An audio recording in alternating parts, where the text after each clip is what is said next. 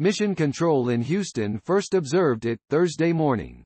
The International Area Station was wandering. The station is constantly moving, of course, in a looping trajectory around Earth. However, what Mission Control was seeing in the latest information, was unforeseen and unnerving. On Thursday early morning, the spaceport station was all of a sudden and inexplicably deviating from its course. NASA rapidly turned to Roscosmos, Russia's area firm.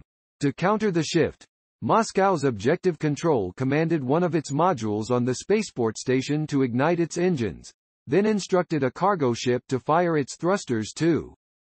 Inside the station, astronauts reconfigured essential systems. Twice, ground control lost communications with the team for several minutes.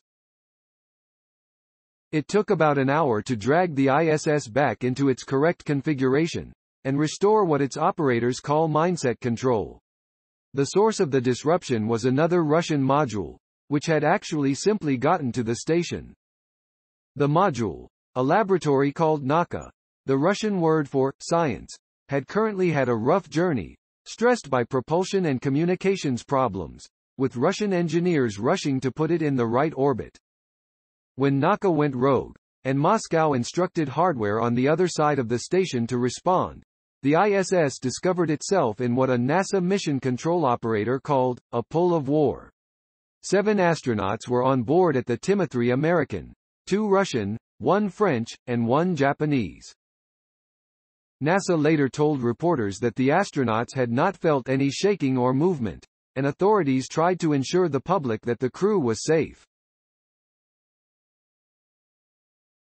Obviously, when you have a loss of mindset control, that's something you wish to address right away, but the crew was never ever in any immediate emergency situation or anything like that.